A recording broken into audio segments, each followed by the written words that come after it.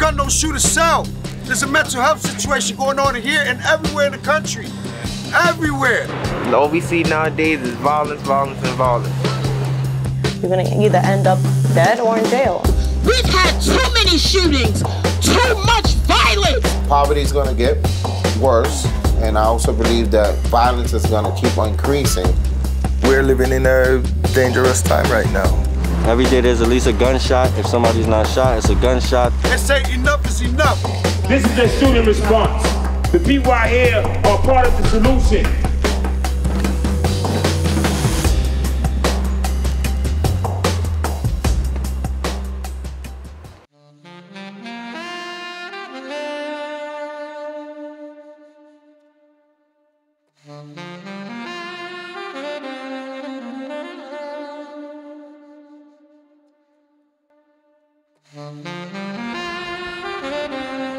No matter where you go, you're gonna have to work 10 times harder than the next person.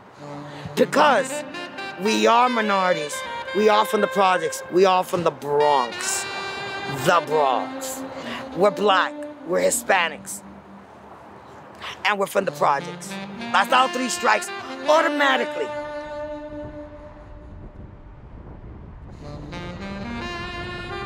My nephew got murdered for senselessness. That day he was supposed to come up to my house. He was walking away and they shot him in the back. And I heard it. It was the worst feeling. It's the worst just to know that he was on that floor dying. For what? So basically, according to public information, the young man Joseph had a dispute and an argument with someone. They called his phone, and when he came downstairs, they shot him 3 times in the face, and he lay dead. He was only 18 years old, and he was a dancer. The reason why you see a lot of police presence here is because of people were talking about retaliating and coming to the funeral parlor to try to put more bullets in him. It really hit home to a lot of the kids, to the young adults, and they were angry. And they did want a revenge, and they still do. But that's where I stand in the middle of everything and tell them no. So if I go and retaliate, what's gonna happen? More violence, more killings, more of everything? No. You retaliate, and what? I gotta bury another kid? I tell them I'm tired. Travel, I want them to live life, experience life. And right now, some of them don't know that.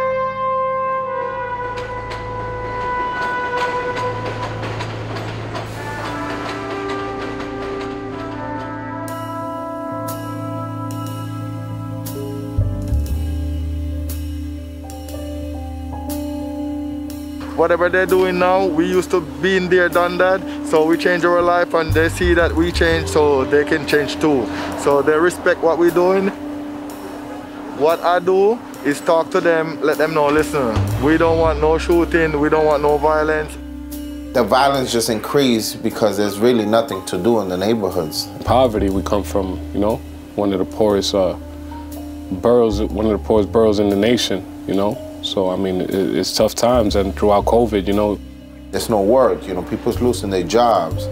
It just leads to people wanting to rob people and, you know, go out in the streets and try to get theirs because they don't have a way of making any income. And they raise themselves, and their parents are either incarcerated or drugged up or dead.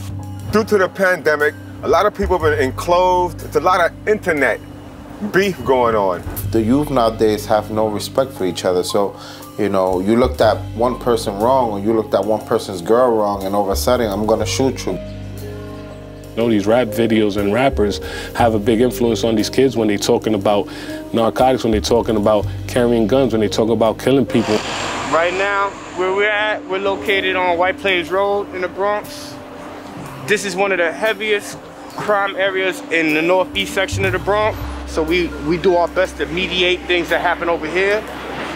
Because it can move from being just a talk, someone pull up with a gun and you start shooting, you know, so we have to make sure that we mediate this conflict from right now before it escalates into a bigger brawl.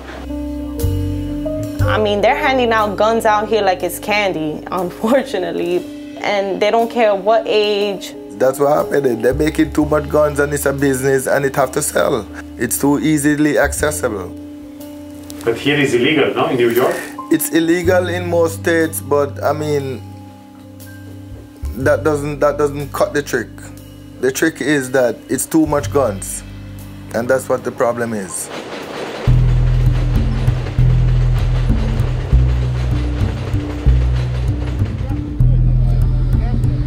You never know what can happen. You know, with a city with 8 million people. With the pandemic going on right now, everybody is a little on edge.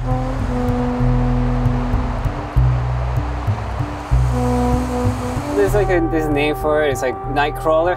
It's called Nightcrawler. Basically just working the night when the TV stations, their staff workers are home for the evening. The stuff that I film is basically car crashes, shootings, stabbings, a lot of shootings. And we sell it to the news. There's a lot more shootings in the outer boroughs, such as Brooklyn, Queens, and the Bronx. And it's not that I make the rules, but it's a little bit more newsworthy when it's outside of those areas, especially like in affluent white areas. It devalues the fact that there still are parts of the cities that are ignored. For some New Yorkers, it's not a big thing. But at the end of the day, it's a shooting. Bullets don't have names. And once it's fired, it keeps going until it's stopped. And who's it gonna stop at? A building, a car, or a person? Bullets don't have no names.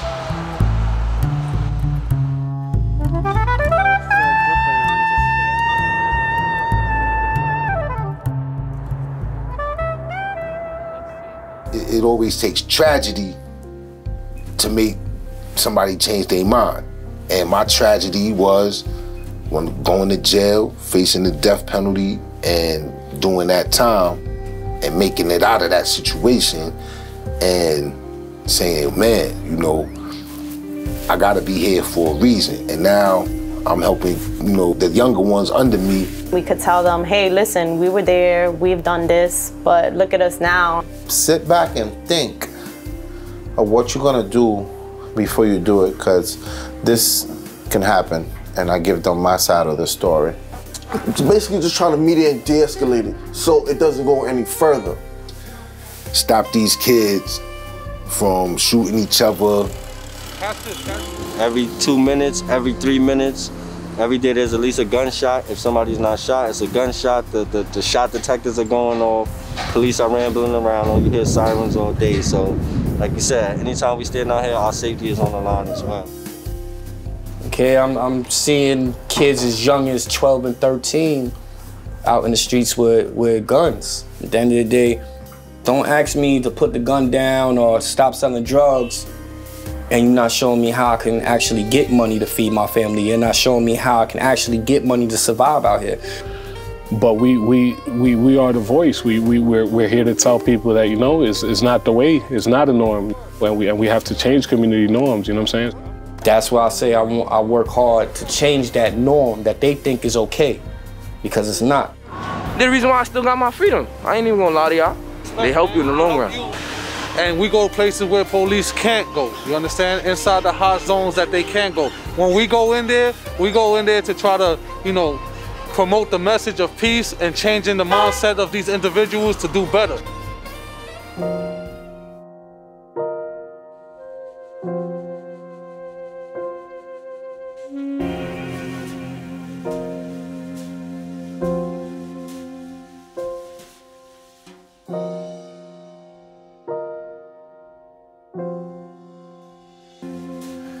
Anti-crime was a good unit.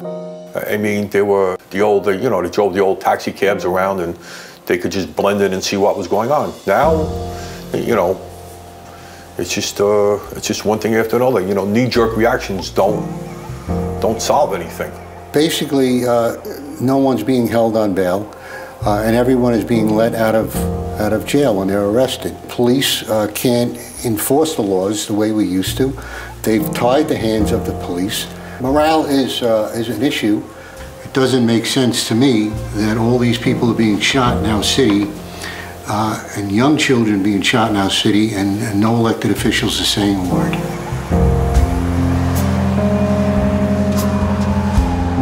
We're living on destroyed time, where no one wants to take the time out and have understanding of what's really going on. I was very bad, you know. I was selling drugs and gangs, hurting people, and something had to happen. My son was murdered, and he was only 16 years old. So this motivated me to stop other people from becoming my son. Really, the core problem, poverty, despair, falling despair. So when people fall into despair, it's like, pick up anything right next to me. Like, you know, whether it's a gun, a knife, you know, anything like that. So that's how I grew up. Everybody, well, the youth is specifically buying guns because, one, they're scared for their protection. You can walk down a block and get shot. But then somebody real close to me died because of gun violence, and then after that, it's like, damn, life already short. So that's what I did. I started distancing myself from people that I know was like that. I got my head on tight. I finished school, went to college and all that stuff. Right now, I'm just focused on doing better in my life and making sure me and my family leave the hood so we don't have to keep going through this.